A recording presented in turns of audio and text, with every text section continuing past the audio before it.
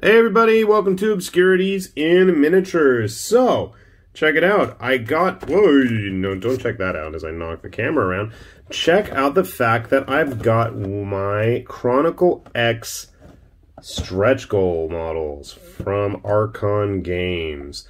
I was waiting for these guys. Actually, I'd had the game sitting there, and I'm one of those people that's kind of weird about wanting to really try out a game until I have all the components. I mean, it's one thing if I get, like, the full game and then, like, all the expansion stuff, but to me, a lot of this seemed like it just needed to be in there, especially for the unit selection choice for Chronicle X. So, you know, there's a lot of interesting alien designs, and we've got our fat little robot here. We've got like our jet bike with the grays on it and just all kinds of big monsters.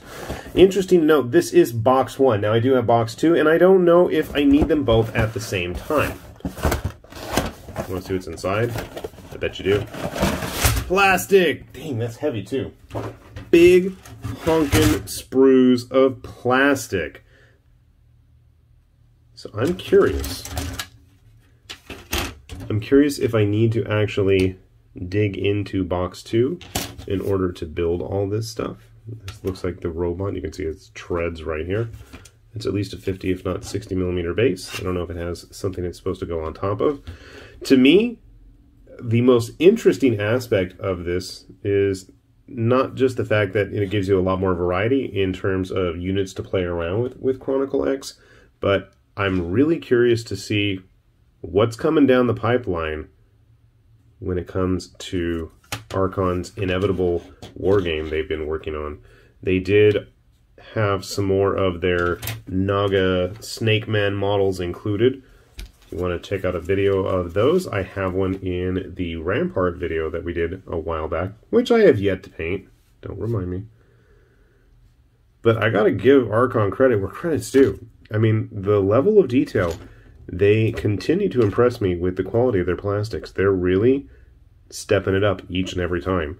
I mean, I know they just finished up the Dungeons and Lasers Kickstarter campaign. I mean, that, I couldn't even resist. I really, truly couldn't. I'm like, I don't have a use for the terrain, but geez, all those plastic figures in there, I could not resist. I ended up just getting a core fantasy set. As tempting as the sewers were, I don't know when I'd actually get to use them.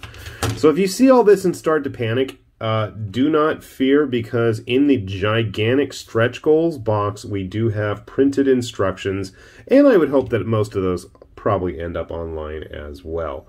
So, something to find reassuring.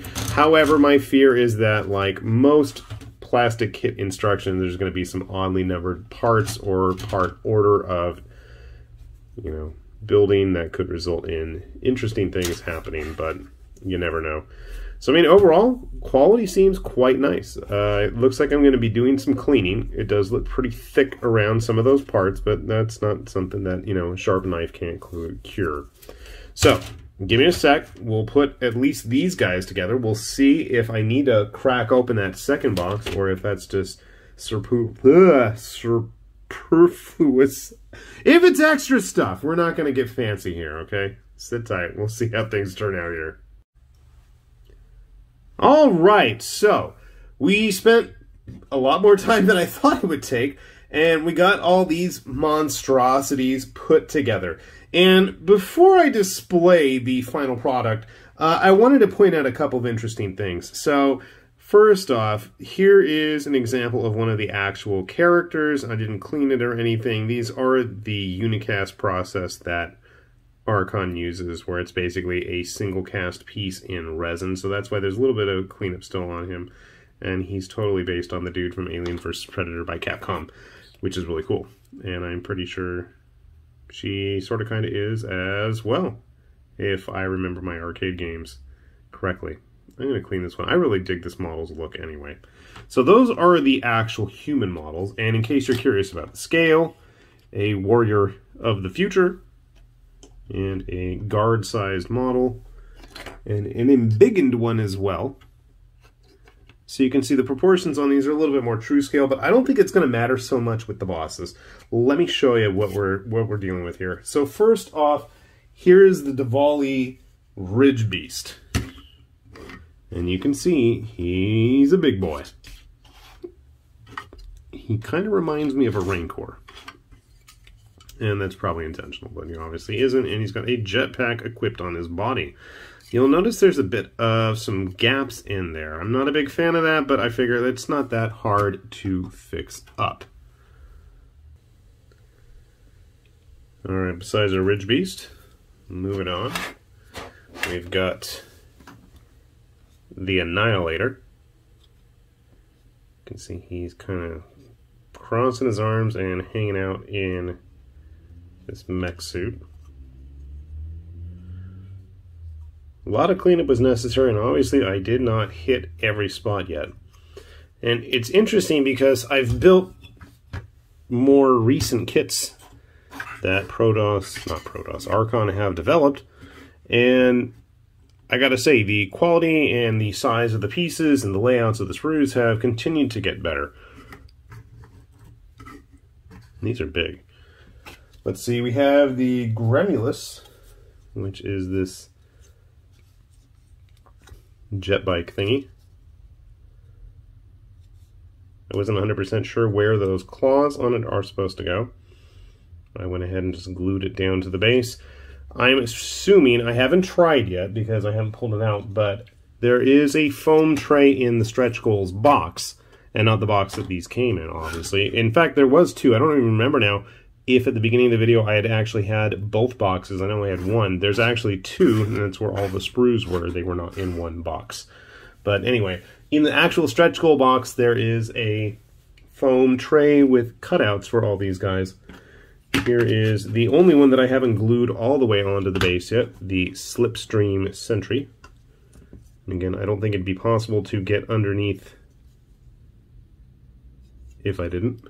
And yes, there's big old gaps there. Deal with it. It's a board game model.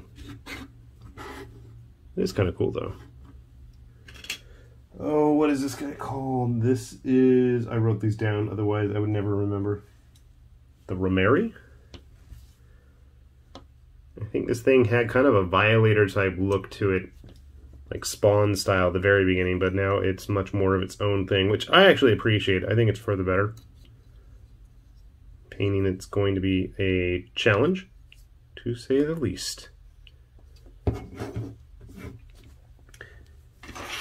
Kind of tagging along with him is the, oh, what is this thing called? The Karoth River Fiend, which looks like a centipede-like critter. That face screams critter, the body, not so much.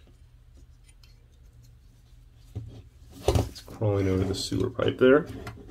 And my personal favorite, this is the Overmind.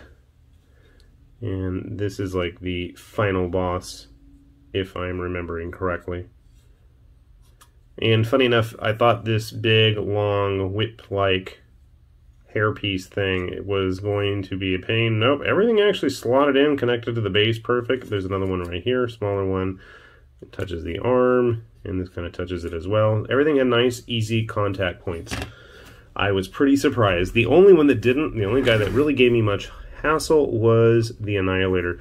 Getting his legs, there were no real set spots for the legs to attach to the body.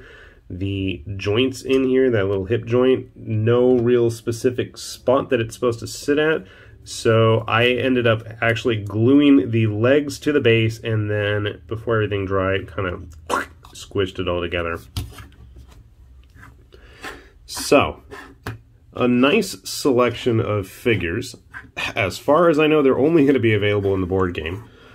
So, I'd say, considering the wait time that it took for these models to get to everybody, you might be able to get them for a pretty decent price if you go look around online. I know hitting up places like eBay or Board Game Geek, you might get a good deal. So if you want big, giant, plastic monstrosities to add to your various tabletop games, obviously with stuff like Starfinder and Stargrave, Planet 28, there's plenty of new and interesting sci-fi games where you probably could find a use for these creatures.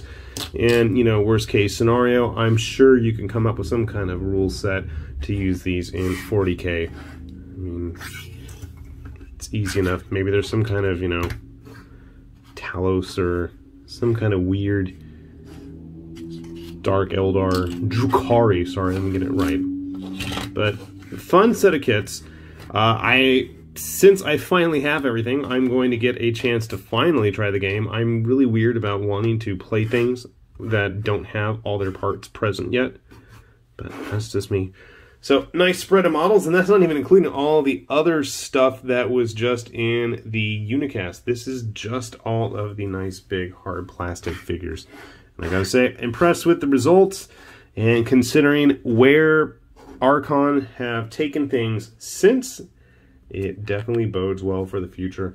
I'm personally looking forward to seeing what happens with their Wolfenstein molds. I think that's going to be some fun stuff to put together as well. So hopefully we'll get to see those on this channel as well.